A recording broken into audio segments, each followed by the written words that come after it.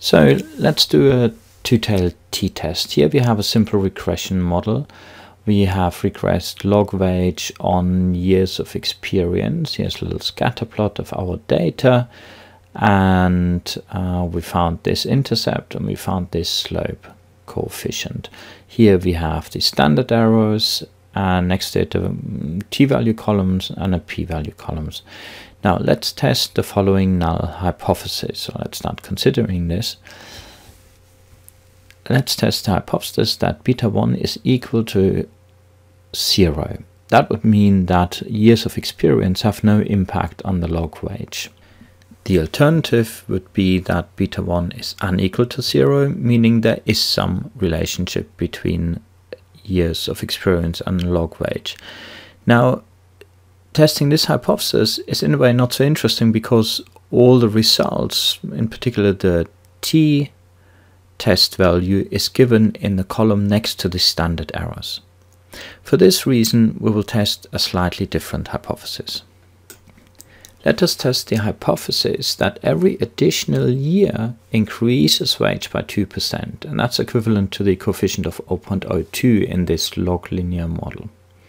We also need to set an alpha. We set that to 5%. That's the probability of a type 1 error. And then importantly, we need to know what test statistic to use. Here it is a t-test, and that's calculated as beta 1 hat minus beta 1 divided by the standard error of beta 1 hat.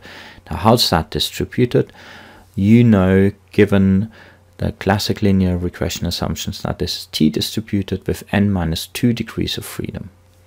Why is that 2? Because we're estimating 2 parameters. So next we need the decision rule. That's really the most important part of formulating a hypothesis test. In general, it reads reject h0 if t is something compared to a critical value. Now that's something, given we have a two-tailed test, that is going to drive what this decision rule precisely reads. I like having a picture in my mind. Here it goes. I'll draw 2 lines, one for beta 1 hat and one for the t-statistic t. Once you're a little bit used to doing this, you possibly get away with just doing the one for the t. Now, let's hypothesize, as we did, that beta 1 is 0.02. In that case, we know that the distribution for beta 1 hat looks like this. It will be centered around that hypothesized value. Now, if we obtained a sample estimate that lies in the tails of this distribution, this would possibly mean that we find evidence that's not consistent with that hypothesis. Now, the t-test is basically a standardized version of beta 1 hat, and it standardizes it to be centered around 0, but otherwise the picture will look exactly the same. We will want to reject our null hypothesis if now our t-test statistic is in the tail of that distribution for the t-test. Okay, but it means like getting extreme values for beta 1 hat relative to our hypothesis. If we get t-stats or beta 1 hat values inside that corridor, we will not want to reject h0. So now the question is, what are these values that basically divide our world into a rejection and a not rejection area? That depends on how big we want this area to be, or how extreme we allow values to be without rejecting. And that's going to be driven by our alpha value, the probability for type 1 error. In a two-tailed test, we want these tails to have the size of alpha half. In this case, therefore, 2.5%. That's because it's a two-tailed test. Now we need to go to the t-table because our test statistic is t-distributed. We look at the value for alpha 5% or one-tailed, as we just saw, 2.5%. We go to the degrees of freedom. We have a lot, so we go to this infinity row, and we can read off a value of 1.96. So this value that cuts off the tails is going to be 1.96. Also note that in this t distribution table, the last row with degrees of freedom infinity is really the same as the data from a standard normal distribution.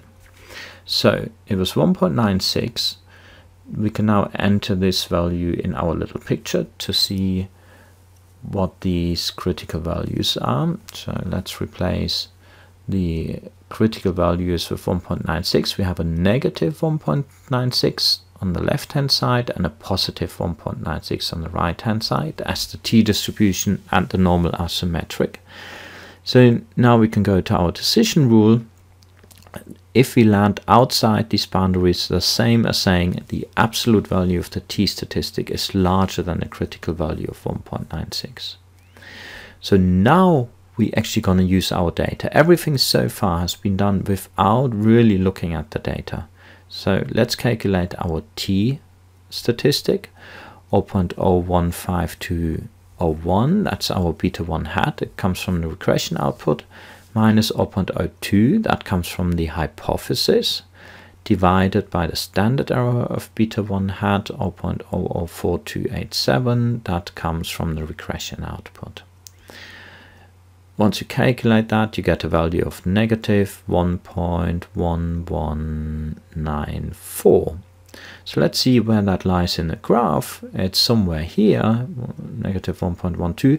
It is clearly in the do not reject region. So therefore, our conclusion is do not reject the null hypothesis. Our null hypothesis was that beta 1 has a value of 0.02. That corresponded to saying that every additional year of experience on average gives you an additional 2% of wage.